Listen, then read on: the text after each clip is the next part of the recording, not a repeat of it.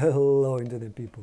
In this video I'll talk about how much does it actually cost to run a website. I'm gonna first show you the first year cost and then years after, because it changes after first year. And you'll notice that there's actually some surprising costs that you didn't actually even think about yet. Like for example paying celebrities to endorse your website, like Arnie. I don't do requests. What the heck, Arnie? I thought we had a deal. Tips with Punch. Alright, I'm going to talk about starting a small website that you're going to manage yourself with little or no help. So I'll cover the bare minimum you need, and then I'll mention some nice to haves that you can add as you go. And all the costs are per year. So let's just jump into it. So how much does it cost to actually start the website? So for the first year, about $90. This includes the VAT, and this is, I think, the minimum you need to start a good website on a reliable web hosting provider with the domain and some small additions to it as well. You'll see that in a second. And for those people that need a bit help here and there, actually it's easy to spend $200 on a new website, but it really depends what you need, and I'll cover that in a second. Then let's take a look what the costs are after first year. So that's usually web hosting goes a bit more expensive, so it's between $125 to $160, and this includes the VAT. So it a little bit depends which hosting provider you choose, and you can spend a bit more if you want to have add-ons on it, but it's not as much as first year. And I'll show you now in more detail what that entails. And Arnie will tell you why you should keep watching this video. Because I'm going to say, please. So let's start with the first year. The starting costs, obviously, I already mentioned the hosting is about $90. You really want to get a good web hosting because that's the base for everything. If you get a very cheap one, it might be too slow, or they might have some limitations what you can install on it, and we don't want that. So this is the most important thing you can get when starting a website.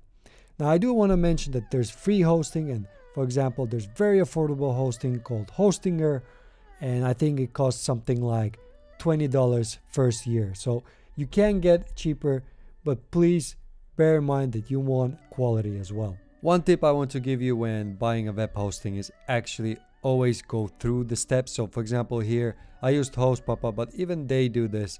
So they advertise, for example here, $3.95 a month, but then actually when you go in it and then you change, for example, this from 36 months to 12 months, it's already $5.95. And pretty much all the web hosting providers do this, so always double check that. And usually the prices are without VAT.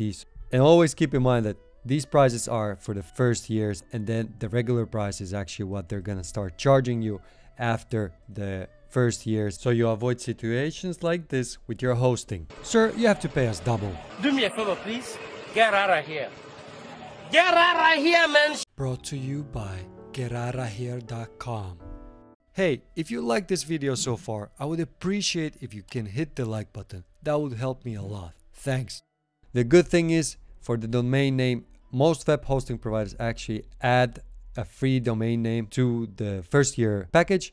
So you don't actually need to buy it, but it really depends on the hosting provider. So check what they offer. And then you might want to buy a WordPress theme. That's about $59. I must say that the free ones are almost as good as the paid ones. The paid ones have more functionalities, but the free ones are also very good. So that's why it's not really necessary, but if you have something specific, the WordPress themes have very nice designs and things like that. So that's what you're actually paying for. They look much nicer when you pay for them. No problemo.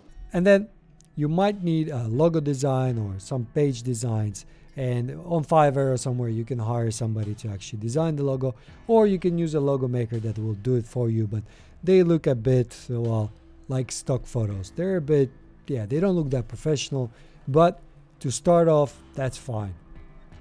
And then maybe you want some paid plugins like Elementor Pro or similar, where you can actually have a page builder and some extra functionalities with that.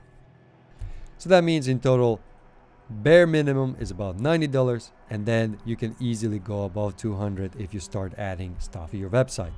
And I just want to mention that actually on my website you can find all my recommendations for plugins, for web hosting, domain providers, even for freelancers and things. So just check it out if you're interested to see what I use and what I recommend. I'll leave the link in the description so it's easy for you to just go and check it out, so you don't feel overwhelmed with all the options like Travolta. And then if you look at the costs after first year, web hosting goes up. Usually it's somewhere between $130 or $160. So you need to pay a bit more than first year. So that's with every hosting. So just pay attention how much you're going to pay after the first year. So all the web hosts, they actually give you nice discounts just to get you in, but then the prices go up. So just don't be surprised. And then domain name, it's about $10 if you get it from Namecheap.com. And they offer also a free privacy protection. So I would recommend after first year, just go to Namecheap. It's quite easy to transfer your domain to Namecheap. And then you don't need a WordPress theme if you already bought it. So that's why you don't need that. Same thing with logo design. You might need other design stuff, but I'm gonna cover that in a bit.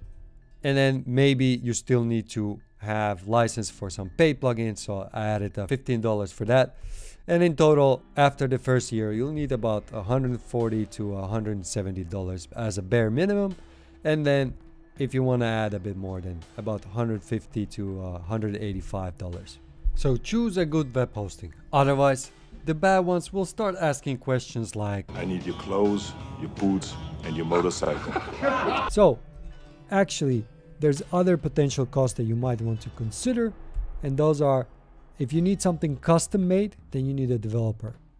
So if you need something designed or actually developed, then you need to hire somebody, and you can get them from $15 to $20. There probably won't be in Europe or US, so there will be somewhere in the cheaper countries, but you can get a decent one for this price. And then you might want to consider stock photos. There are free stock photo libraries, and some of them are okay, but then if you want to have a bit more high quality pictures, then you want to just upgrade your imagery, then you need to pay about $3 per image. Then you have online marketing, and for that you can spend from 100 euros to thousands. It really depends what are you after, what niche, and how much you want to invest in it. Oh, really? And SEO services, some people say you should invest in this, but to be honest, I think there's only that much your SEO person can do if you don't have any content on your website. So there's great plugins that you can cover the basic SEO, but then the biggest thing with SEO is your articles, your blog post. So if you're doing all that yourself, then I think that's going to drive your traffic anyway. And then you might want to actually hire somebody to do your articles that will drive the SEO traffic. So they cost from about, I think, $25 for 500 words. They go upwards from there. And that's it. That's all you need for your website. So the core thing you need is actually there. It's the hosting and the domain name. That's how you start with it. If nothing else, just get those two and get started. My name is Robert, and if this is your first time here and you want to learn more about how to improve your website, get more traffic, and other website related stuff, make sure to hit that subscribe button so you don't miss out on anything. Here are 2 videos that I think you should watch next. Whoosh!